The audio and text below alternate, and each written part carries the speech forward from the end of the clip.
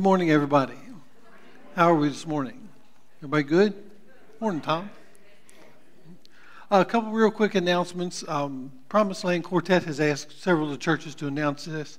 It's a last-minute engagement with Mark Trammell Quartet. Those of you who like Southern Gospel music are familiar with them. They will be at the Front Royal Church of the Brethren this coming Friday night at 7 o'clock.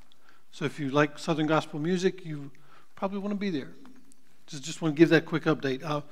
For us, as far as First Christian Church goes, this week will be our Family Promise Meal on Wednesday, our regular life meal. Did you want to speak anything to that, Lori? Other than the fact that if you plan on attending, would you please sign up on the sign-up sheet back here, and that's just so that we make sure we have enough food. Bonnie Blue is providing the pork barbecue. I don't know if Chef Mike is here today. There he is. He's providing, he's doing dessert, strawberry shortcake. There's lots of other things. The pastor is cooking. All kinds of good things are going on. So please come and learn a little bit more about Family Promise and what they mean to our children in our community and our families. And we would love to have you. So just sign up so we can have an idea of numbers. Yeah, okay, thank you. Church picnic will be next Sunday, starting at, I think you arrive there at 3 o'clock. Plan to eat at 5, Kathy, is that right? Okay. Hamburgers, hot dogs, paper products will be provided. Just bring a side dish, things like that with you. Lawn chairs, fishing poles, bathing suits, all those kind of things. Apple butter will be October 4th and 5th. We'll start about noon on October 4th to Friday and go all night until we're done on Saturday. And remember the Joseph Habedank concert on October the 11th. That's a Friday night at 7. You will need a ticket. Tickets are free, but you will need a ticket. You can get those through the church website. There's also some flyers out in the foyer if you want to take some and put them up in the local stores, convenience stores, things like that. And I think that's all we have for announcements, so let's prepare our hearts for worship this morning. Let's pray. Father in heaven, we're so thankful for the opportunity we have together as like-minded believers together in your house to give you the worship and praise that you alone are due. Lord, quiet our hearts, still our minds, and open our ears that we would be attentive to give you the praise this morning. In all things we give you thanks. In Jesus' name, amen. Let's stand and worship this morning.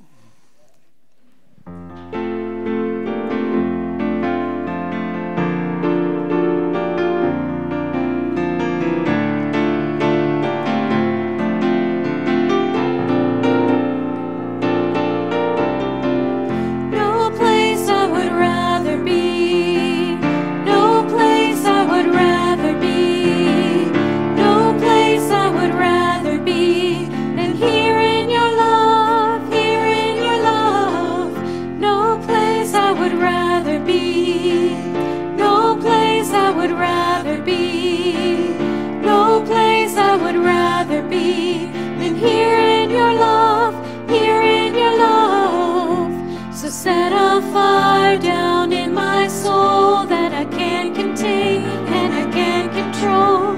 I want more of you, God. I want more of you, God. Set a fire down in my soul that I can't contain and I can't control. I want more of you, God. I want more of you, God.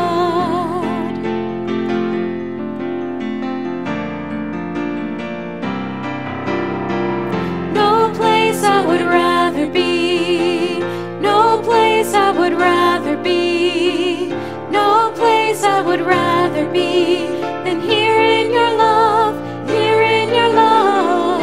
No place I would rather be, no place I would rather be, no place I would rather be than here in your love, here in your love.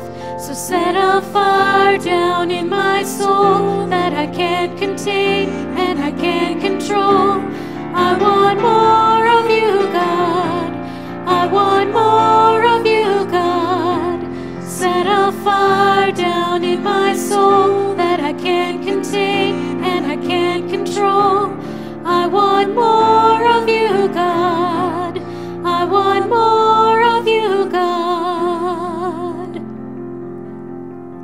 2 Thessalonians 3, verse 5 says, "May the Lord direct your hearts in God's love and Christ's perseverance." And Jeremiah 24, verse 7, "I will give them a heart to know me, for I am the Lord, and they will be my people, and I will be their God, for they will return to me with their whole heart."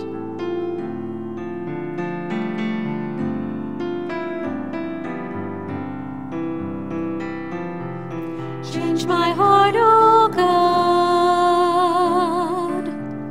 make it ever true. Change my heart, oh God, may I be like you. You are the potter, I am the clay. Mold me and make me, this is what I pray. Change my heart, oh God, make it ever true. Change my heart, oh God, may I be like you. Change my heart, oh God, make it ever true. Change my heart, oh God, may I be like you. You are the potter, I am the clay. Mold me and make me, this is what I pray. Change my heart, oh God, make it ever true. Change my heart, oh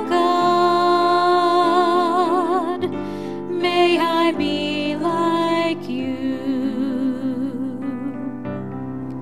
Do you want more and more of God's kindness and peace? Then learn to know Him better and better. For as you know Him better, He will give you, through His great power, everything you need for living a true good life. He even shares His own glory and His own goodness with us. 2 Peter, verse 23.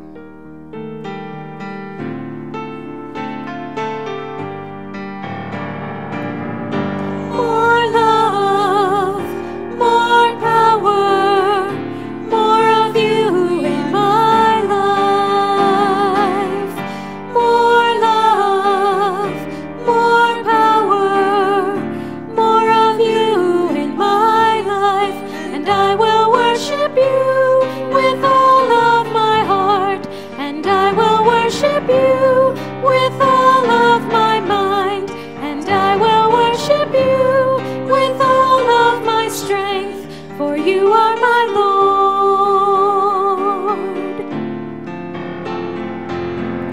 More love, more power, more of you in my life. More love, more power, more of you in my life. And I will worship you with all of my heart. And I will worship you with all of my mind. And I will worship you with all of my strength, for you are my Lord. And I will sing your praise with all of my heart. And I will sing your praise with all of my mind. And I will sing your praise with all of my strength, for you are my Lord. For you are my Lord. You are my Lord.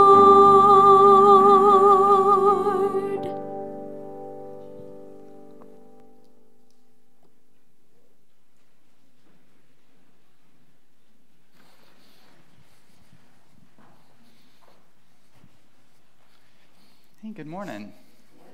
Anybody else been enjoying the weather this past week? You know, I feel like you just sweat your way through August, right? I mean, it just seems like the air is so thick, and you can't get enough sweet tea to quench your thirst, and those mosquitoes, they just seem like they outnumber everybody around you, right? But then it happened, you know.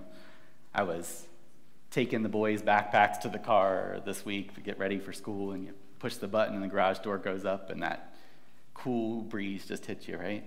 You know, it's tells you fall's coming. You know, there's a crispness in that breeze that, you know, kind of reinvigorates you from the heat of the summer and lets you know that that new season's coming. But, you know, in our lives, we go through those seasons too, right? Just like the calendar. You know, sometimes we feel really weighed down by situations in our lives. And in those times, that's when you take it to God, right?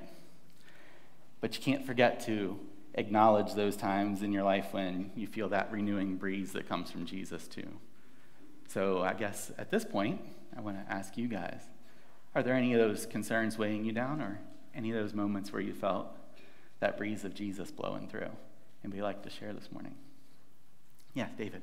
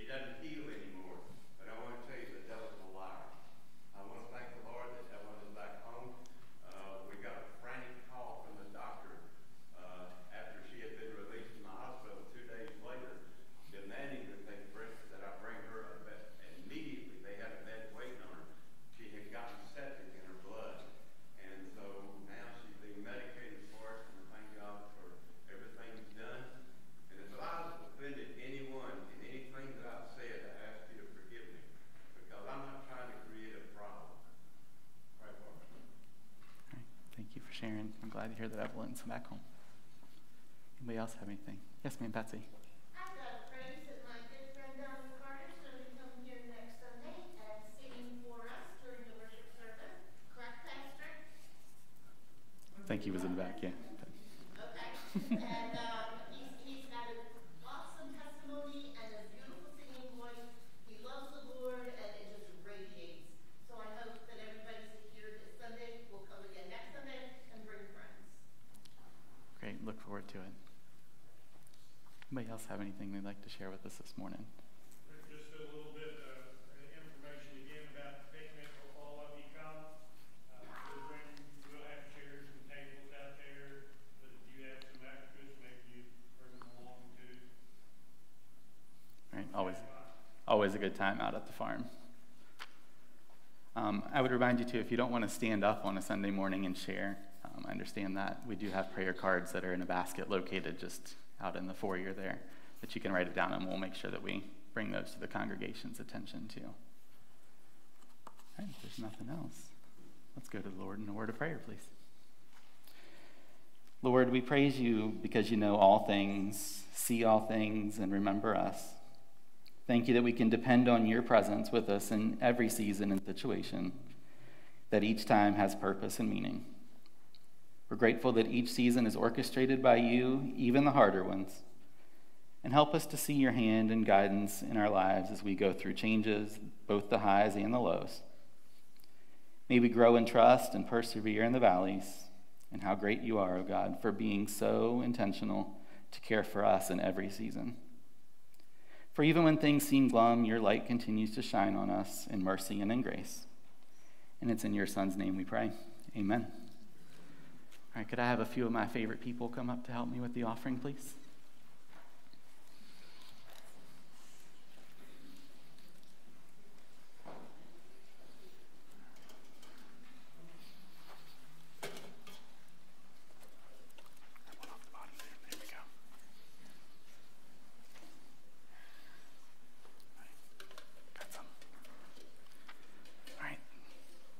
Anybody want to pray this morning? Volunteering? Awesome. All right, let's see if we can get the one back here. Alexis has got us.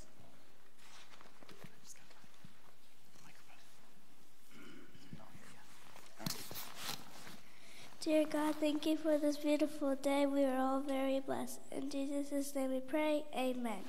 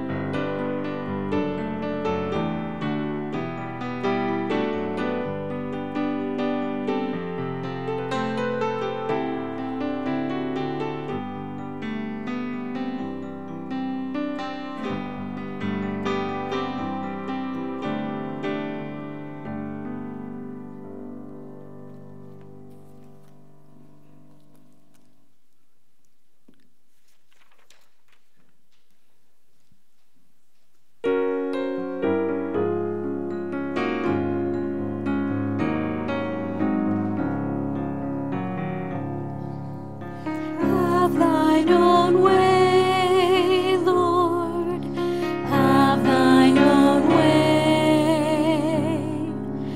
Thou art the potter, I am the clay. Mold me and make me after thy will, while I am waiting, yielded and still. Have thine own way, Lord, have thine own way. Search me and try me, Master, today. Whiter than snow, Lord, wash me just now, as in thy presence humbly I bow. Thine own way, Lord, have thine own way. Wounded and weary, help me, I pray. Power, all power, surely is thine. Touch me and heal me, Savior divine. Thine own way, Lord, have thine own way. Hold o'er my being, absolute sway. Fill with thy spirit, till all shall see Christ only, always living in me.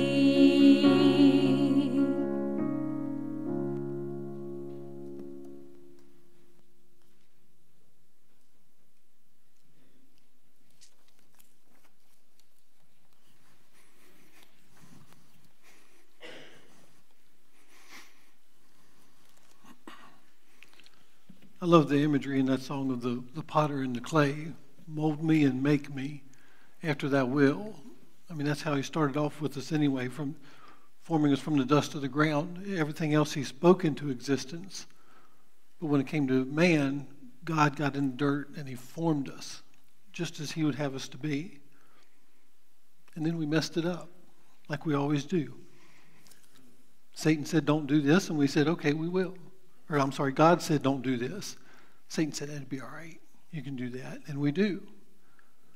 We have this opportunity each week to come before God and examine ourselves and let him mold us and make us again after his will, So examine your hearts this morning as we prepare to observe the Lord's Supper together.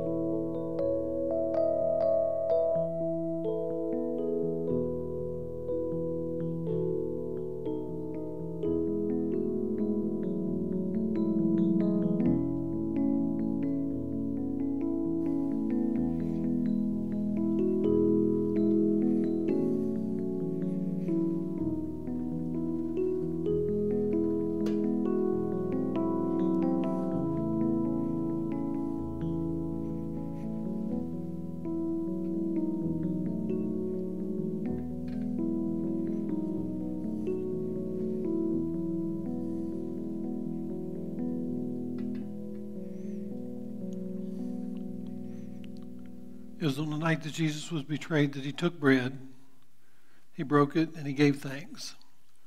Father in heaven, we're so thankful for these emblems which represent the broken body and shed blood of your Son, our Savior. We thank you for his willingness to go to the cross, saying, nevertheless, Lord, let thy will be done. We thank you for each stripe. We thank you for each drop of blood that was shed on our behalf. In Jesus' name. He took the bread and he gave it to his disciples, and he said, take and eat from this, all of you. This is my body broken for you. Do this in remembrance of me. In the same manner, he took the cup and he gave it to his disciples, and he said, drink from this, all of you. For this is my blood of the new covenant, freely poured out for you and for many for the forgiveness of sins. Do this in remembrance of me.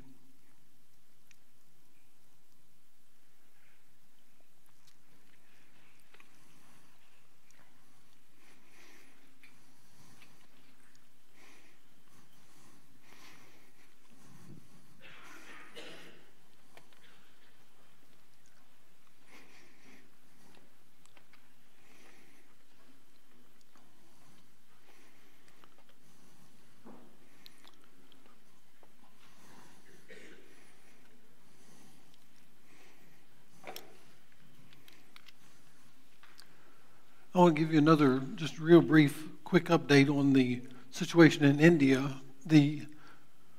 I'll make sure I get my wording right here. The judicial process in India has pretty much released all of the Central India Christian Mission people from their, what's the word I'm looking for, Matt? Help me out. Bonded. The things that they've been charged with. I'll put it that way. And they have also gone back to the government officials who brought the charges against them and said, we need more evidence. You all need to prove why you all have done the things that you've done. So still a long ways to go, I'm sure, but progress is being made. Prayers are being answered, and keep praying. Things are going well there, as well as can be anyway. Also, I've, not intentionally, but one of the things I need to ask for prayers, I wasn't in this area during the prayer time. I'd like to ask you to pray for my dad. He's been diagnosed with pulmonary hypertension. He's not getting good blood flow from his heart to his lungs. Dad hasn't preached in 6 weeks. He hasn't been to church in 3 weeks. He has difficulty walking from here to the front door. So just ask you to pray for Dad and pray for the situation in Galilee also. They're going to need to be looking for a new minister, obviously. So just keep that situation in your prayers as well. This morning we're going to be in Mark chapter 4. We'll be doing verses 1 through 20 this morning. A parable that's familiar to most of us, the parable of the scattering seed. Mark writes, once again, Jesus began teaching by the lake shore. A very large crowd soon gathered around him, so he got into a boat. Then he sat in the boat while all the people remained on the shore. He taught them by telling many stories in the form of parables, such as this one. Listen, a farmer went out to plant some seed. As he scattered it across the field, some of the seed fell on a footpath, and the birds came and ate it. Other seed fell on shallow soil with underlying rock. The seed sprouted quickly because the soil was shallow, but the plant soon wilted under the hot sun, and since it didn't have deep roots, it died. Other seeds fell among thorns that grew up and choked out the tender plants, so they produced no grain. Still other seeds fell on fertile soil, and they sprouted, grew, and produced a crop that was 30, 60, and even 100 times as much as had been planted. Then he said, anyone with ears to hear should listen and understand. Later, when Jesus was alone with the 12 disciples and with the others who were gathered around, they asked him what the parables meant. He replied, you are permitted to understand the secret of the kingdom of God, but I use parables for everything I say to outsiders so that the scriptures might be fulfilled. When they see what I do, they will learn nothing. When they hear what I say, they will not understand. Otherwise, they will turn to me and be forgiven. Then Jesus said to them, if you can't understand the meaning of this parable, how will you understand all the other parables? The farmer plants seed by taking God's word to others. The seed that fell on the footpath represents those who hear the message. only to have Satan come at once and take it away. The seed on the rocky soil represents those who hear the message and immediately receive it with joy. But since they don't have deep roots, they don't last long. They fall away as soon as they have problems or are persecuted for believing God's word. The seed that fell among the thorns represents others who hear God's word, but all too quickly the message is crowded out by the worries of this life, the lure of wealth, and the desire for other things, so no fruit is produced. And the seed that fell on good soil represents those who hear and accept God's word and produce a harvest of 30, 60, or even 100 times as much as had been planted. Let's pray. Father in heaven, let us not take the familiar words this morning and just gloss over them as something that we've already heard before. Lord, we know that your mercies are new each morning, and I pray that your words would fall on us this morning and spur us on to what you have called us to do and what you're calling for us in each of our lives. In Jesus' name, amen. There was a man who was having serious heart trouble, so he went to the doctor to see what his options were. His doctor recommended that he have a heart transplant. So the patient asked if there were any hearts immediately available and told the doctor that he could pay whatever amount was necessary for the transplant. The doctor replied, well, there are 3 hearts that are available for you to choose from. The first is from an 18-year-old kid, non-smoker, very athletic. He was a swimmer who hit his head on the diving board and died. The price is $100,000. The second heart is from a marathon runner, 24 years old, in great condition, but he was hit by a bus and died. That price is $150,000.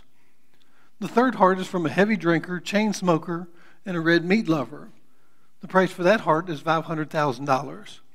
The patient asks, hey, why is that heart so expensive, since it seems like the man didn't have a very healthy lifestyle? The doctor replied, well, the price is so high because it's never been used. It's from a lawyer. We don't have any lawyers in here this morning, do we? I hope not anyway. But let me ask you a question. Does your heart get used very much? What's the condition of your heart? Now, the heart I'm asking about today is not your physical heart, but your spiritual heart. Somewhere within each one of us is a spiritual heart that's the center of our beings. Our spiritual heart controls our wills and our desires, our motives, and our actions. Someone has said when God measures a person, he puts the tape around their heart, not around their head. But unfortunately, just as the physical heart can suffer from disease, so can the spiritual heart. And our spiritual heart disease is much more serious and much more deadly than physical heart disease. I cannot emphasize enough how important our spiritual hearts are. Proverbs 4 verse 23 says, guard your heart above all else. It determines the course of your life.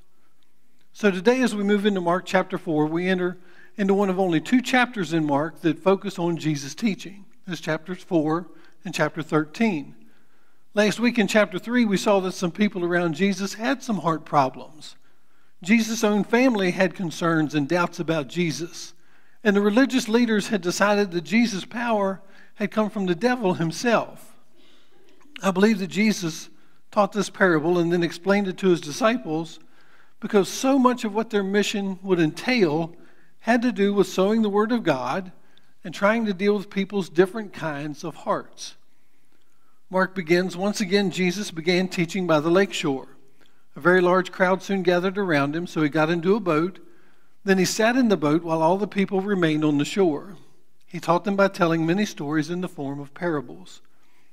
Now we notice that Jesus was again teaching a large crowd by the sea. And in order to protect himself and to aid with the projection of his voice, Jesus got into a boat and pushed out a little bit from the shore. Then he sat down and he taught from the boat. Jesus' teaching consisted of many parables as we see through all the Gospels. Now a parable is a story about a real life situation from which a spiritual truth can be drawn. It's a comparison, an illustration, an analogy. And the word parable literally means to throw alongside. When you throw alongside something, you're parallel to it. So in a parable, something abstract concerning spiritual things is thrown beside something concrete concerning earthly things so that we can understand the spiritual things. Parables are not allegories that require every detail to be interpreted. Parables teach a primary principle and teaches its applications. And we'll touch on why Jesus taught in parables when we get into verses 10 and 12 in a few minutes. But Mark recorded this parable of Jesus in verses 3 through 9.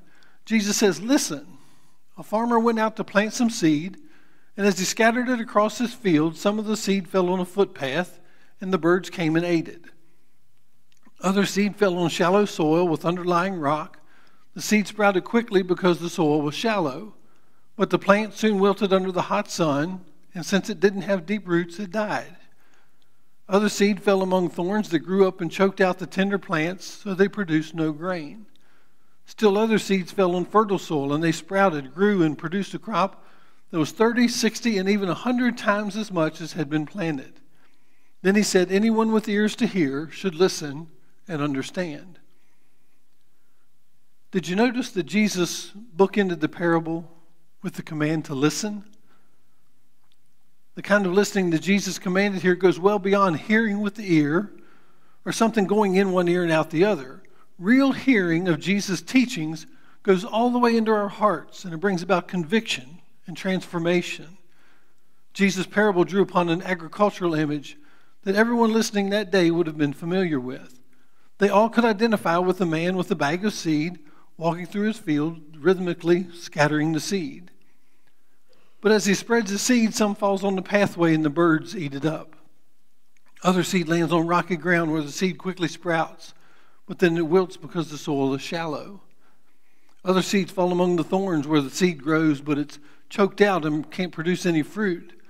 And the final seed falls on the good soil and produces a large harvest. Whoever has ears, let them hear and contemplate the meaning. Jesus longed for his hearers to understand and be changed by his teachings. But he knew that not everyone would hear, understand, and then take it to heart. If you'd been in the audience that day and you had never heard this parable before or heard the explanation, what might you have thought about it? You might have thought, nice story, true to life, but I wonder what his point is. Did Jesus' disciples get the meaning of it? According to Mark, they didn't understand either. Later, when Jesus was alone with the 12 disciples and with the others who were gathered around, they asked him what the parable meant. He replied, "You are permitted to understand the secret of the kingdom of God, but I use parables for everything I say to outsiders so that the scriptures might be fulfilled. When they see what I do, they will learn nothing. When they hear what I say, they will understand nothing. Otherwise, they will turn to me and be forgiven." Then Jesus said to them, "If you can't understand the meaning of this parable, how will you understand all the other parables?"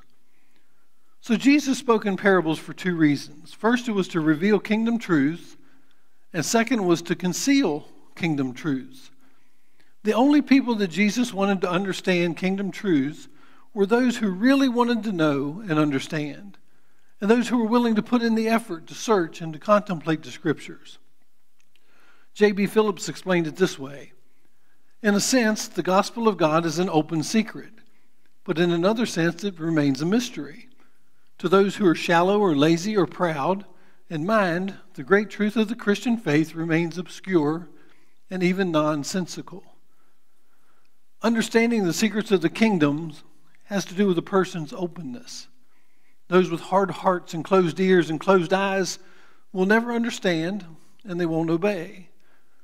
The explanation of why Jesus spoke in parables is abbreviated here in Mark, but it's explained more fully in Matthew 13. The quote that Jesus used in this section is from Isaiah chapter 6, verses 9 and 10, where Isaiah prophesied that Jesus would be speaking to people who were like a brick wall of resistance due to prejudices and misconceptions, and Jesus' parables wouldn't make any sense to them. So Jesus asked his disciples, "Don't you understand this parable? How then will you understand all of the parables?" The parable of the sower has been considered the father of all parables, and it sets the stage for properly interpreting the other parables of Jesus. We don't have Jesus' explanation of many of the parables, but this one is the parable he gave the most extensive explanation of.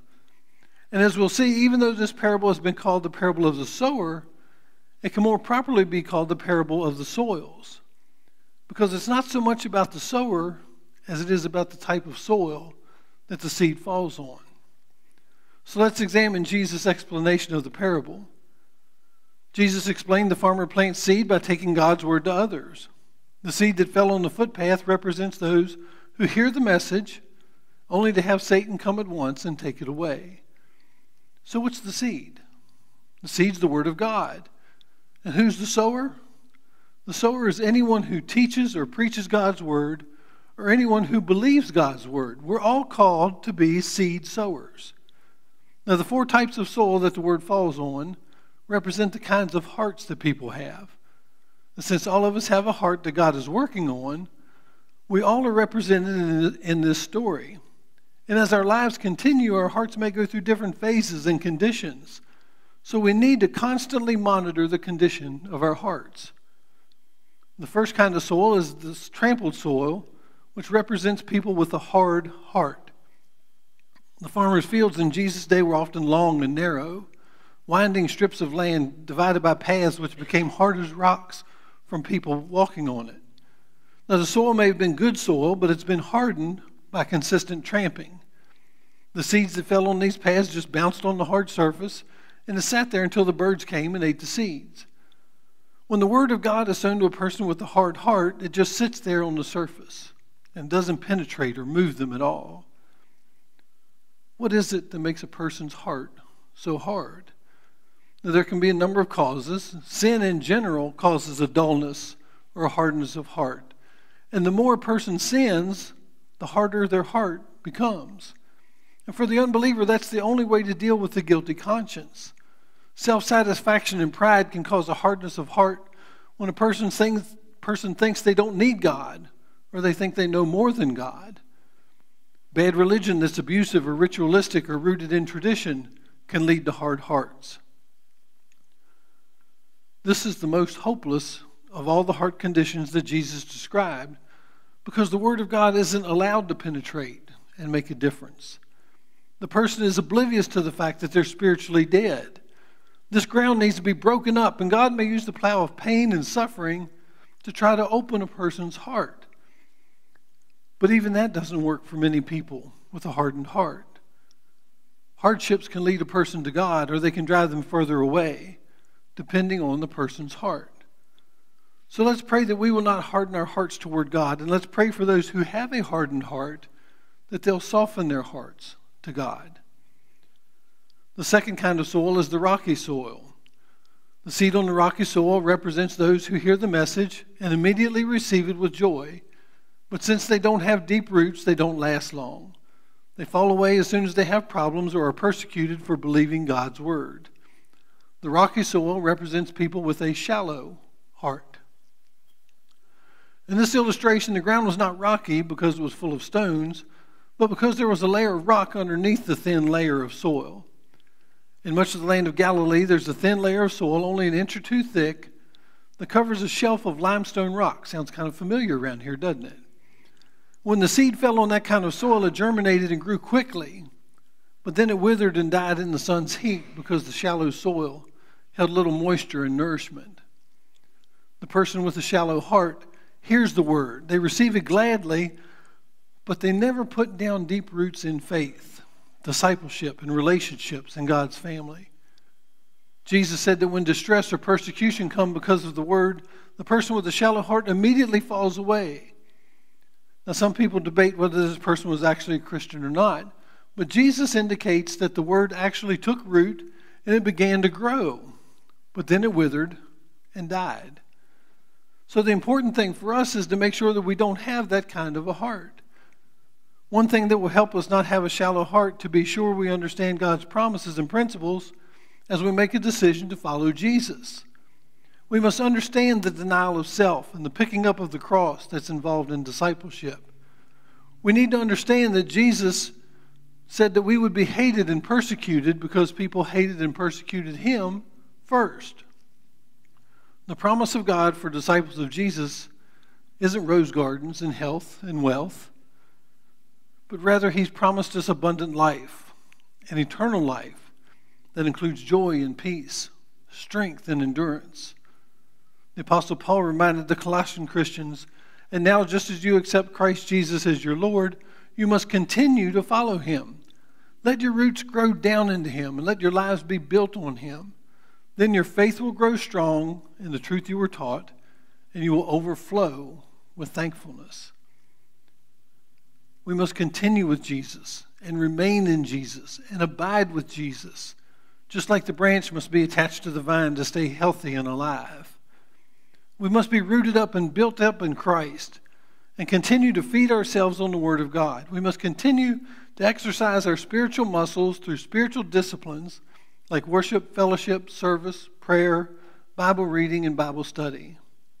We need the staying power that comes from putting down deep roots into Christ and his church. If we continue with a shallow heart, then we'll likely wither and fall away from Christ. Now, the third kind of soil is the thorny soil. The seed that fell among the thorns represents others who hear God's word, but all too quickly the message is crowded out by the worries of this life, the lure of wealth, and the desire for other things, so no fruit is produced. The thorny soil represents people with a crowded heart. Farmers in Jesus' day and in our day clear the land of thorns and weeds before planting. The thorns and the weeds may be burned off or scraped off or plowed under before planting, but their roots remain intact, and they sprout and grow quickly along with the good seed. The thorns and the weeds compete with the good seed for water and nourishment and keep the good seed from producing fruit. Jesus explained that the thorns represent the worries of life, the deceitfulness of money, the desire for other things. Few things are more hostile to the things of God than the love of riches and the pursuit of the pleasures of this world. That's why Jesus said it would be hard for the rich to be saved. James 4 verse 4 reminds us, don't you realize that friendship with the world makes you an enemy of God? I say it again, if you want to be a friend of the world, you make yourself an enemy of God. This is a picture of a believer who has a divided heart and a crowded life. They have mixed loyalties which strangle the spiritual life out of them. The Word of God has taken root and grown, but their fruitfulness is hindered and limited. The person doesn't spiritually die or completely fall away, but they're not growing. They're not contributing to the growth and effectiveness of the church and of God's kingdom. There are so many things in our world and our lives that can choke out the world. The Word. How sad it is that we often fill our lives with so many things that aren't necessarily bad or evil, but they divert our time and our attention away from spiritual things. There are so many things to watch on TV or on our phones. There are so many activities and events to participate in. There are so many hobbies to enjoy. And before we know it, these things have taken over our lives and choked out the things of the Lord. Like good gardeners, we need to regularly examine our heart and our lives. And we need to do some weeding. Part of the weeding process includes being reminded of our priority of seeking first the kingdom of God.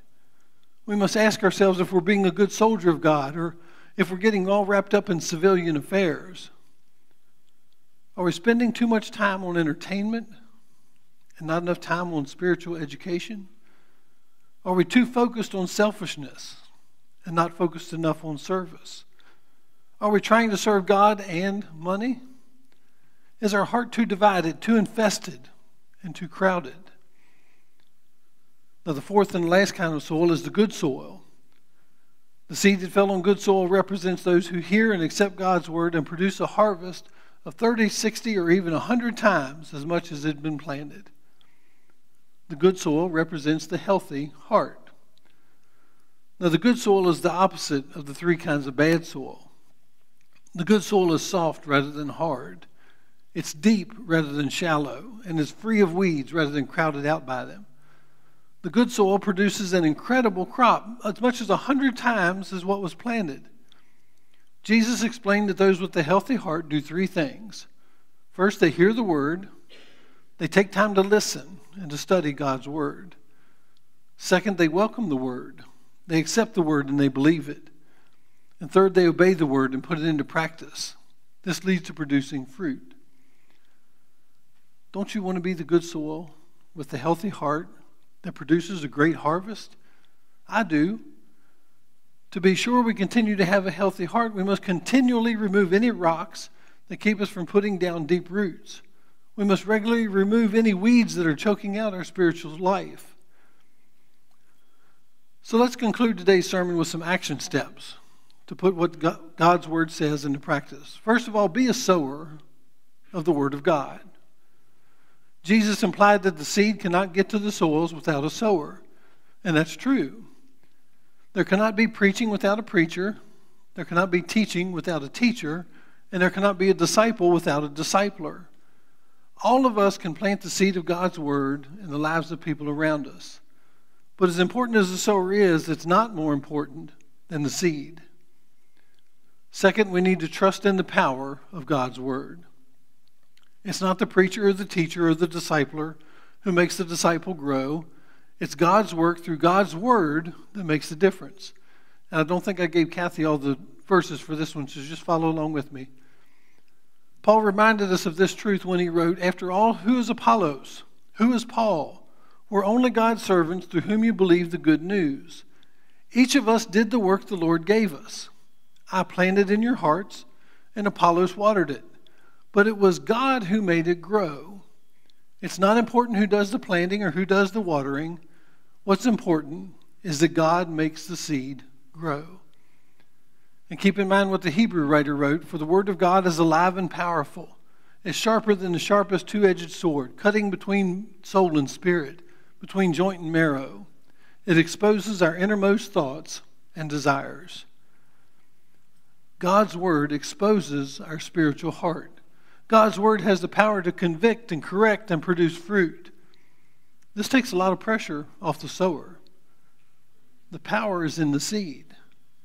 But as powerful as that seed is, it's the condition of the heart that determines the outcome. Third, we need to cultivate the right kind of heart. God has given each of us ownership of our own hearts, and so we're the only ones who can make our hearts open and soft, or deep and undivided. Nobody else can do it for us, and even God will not force us to change our hearts. Each of us has to prepare the soil of our heart. Each of us has to listen to the Word and welcome it into our lives. Each of us has to constantly put the Word of God into practice. And finally, examine your heart. Where do you find yourself in this parable today? What's the present condition of your heart? Are you the trampled soil which represents people with a hard heart? If you are, then I hope and pray that you'll open your heart to God today. Are you the rocky soil which represents people with a shallow heart? If that's you, then I pray that you'll break up that hard layer of rock and allow the roots of Christ to go down deep. It's going to require some faith and effort in practicing the spiritual disciplines. Are you the thorny soil which represents people with a crowded heart? If you are, then I pray that you'll do the hard work of weeding out the worldly things that are choking out your spiritual life. Or are you the good soil, which represents people with a healthy heart? I pray that you'll continue to work hard to remain good soil by keeping out the rocks and keeping out the weeds that make a person unfruitful. God made us, and He loves us, and He wants the best for each one of us. So we can trust that His seed will grow in us as we cooperate with God and as we abide in God. And this results in God's glory and our goodness and blessing. You got to have heart.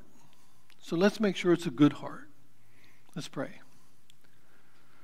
Father in heaven, we're so thankful for the seed of your word that gets scattered in all places. And we just pray that we would cultivate soil in ourselves, that we would be receptive to your word, that we would have healthy hearts and good soil. But Lord, let us also not ignore those around us who maybe have a shallow heart or a hard heart or a crowded heart. Let us work with those folks to cultivate their hearts into healthy hearts and good soil that will be receptive. Lord, we all go through each of those stages at different times in our lives. But let us always pursue to be good soil, to have a healthy heart, and to share the good news of your Son wherever we may go. Lord, let us not be concerned about results, but let us be faithful in sowing seeds, the seed of your word, the seed of your Son, that those who hear and those who accept will confess Jesus as their Lord and Savior, to make him the Lord of their life, to be baptized by submission to the waters of baptism. And Lord, let us be faithful until you call us home. We give you the praise and the glory for it in Jesus' name. Amen.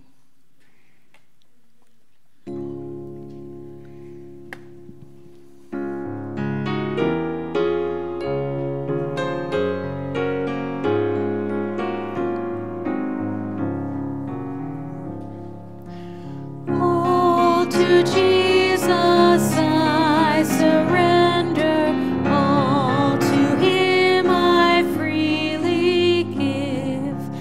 I will ever love and trust him, in his presence daily live. I surrender all, I surrender all to thee, my blessed Savior, I surrender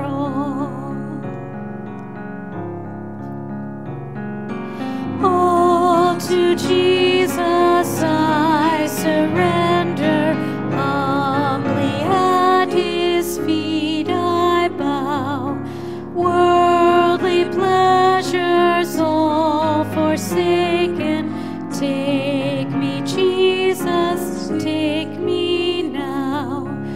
I surrender all, I surrender all to thee, my blessed Savior, I surrender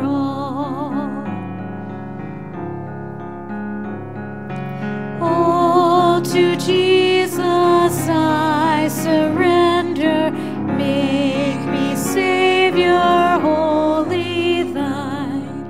May thy Holy Spirit fill me, may I know thy power divine.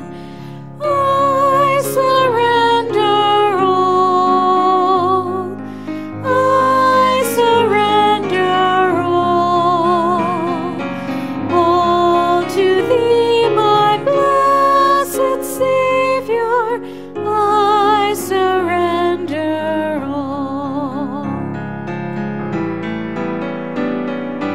all to Jesus I surrender, Lord, I give myself to thee.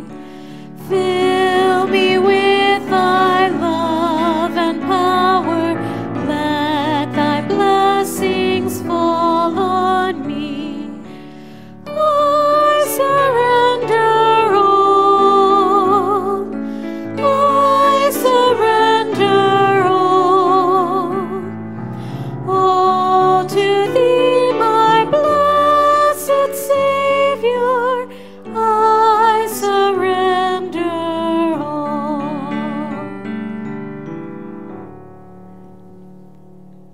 Let's pray. Father in heaven, we're so thankful for this time that we can gather to give you praise and glory.